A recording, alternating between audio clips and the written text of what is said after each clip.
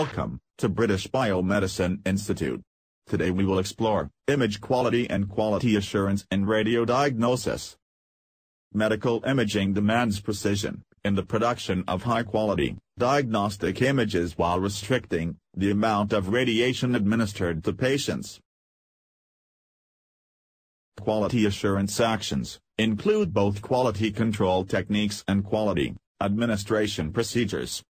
Proper quality assurance (QA) programs optimize the caliber of radiographic images, protect patients and personnel from unnecessary exposure to radiation, and reduce the occurrence of misdiagnosis caused by failures in all phases of imaging procedures.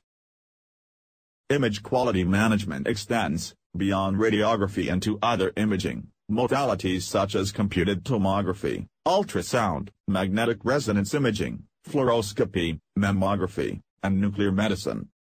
Quality control typically deals with issues such as acceptance testing and preventive maintenance of imaging equipment, the evaluation of shielding around X-ray facilities, and measurement of processing parameters like developer temperature, developer pH, base and fog, speed, and contrast.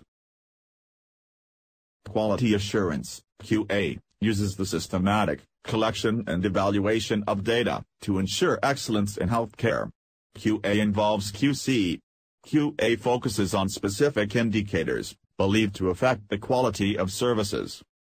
In radiology, a product of good technical quality is accurate, diagnostic information obtained at the lowest possible exposure to all hazardous factors and at a minimal, realistic cost.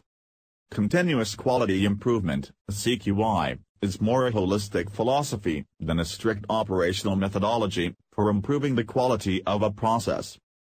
Radiologists should regularly monitor scans for higher than expected radiation exposure artifacts, appropriate patient positioning in scan range, and adherence to prescribed protocols. Daily assessment of digital equipment also includes an overall visual inspection of electronic display devices used to interpret images. Thank you for showing interest in British Biomedicine Institute Skilled Nano-Degree Program. Hope you have gained a lot of information through this presentation. Please share, like, and subscribe our unique medical channel. Good luck.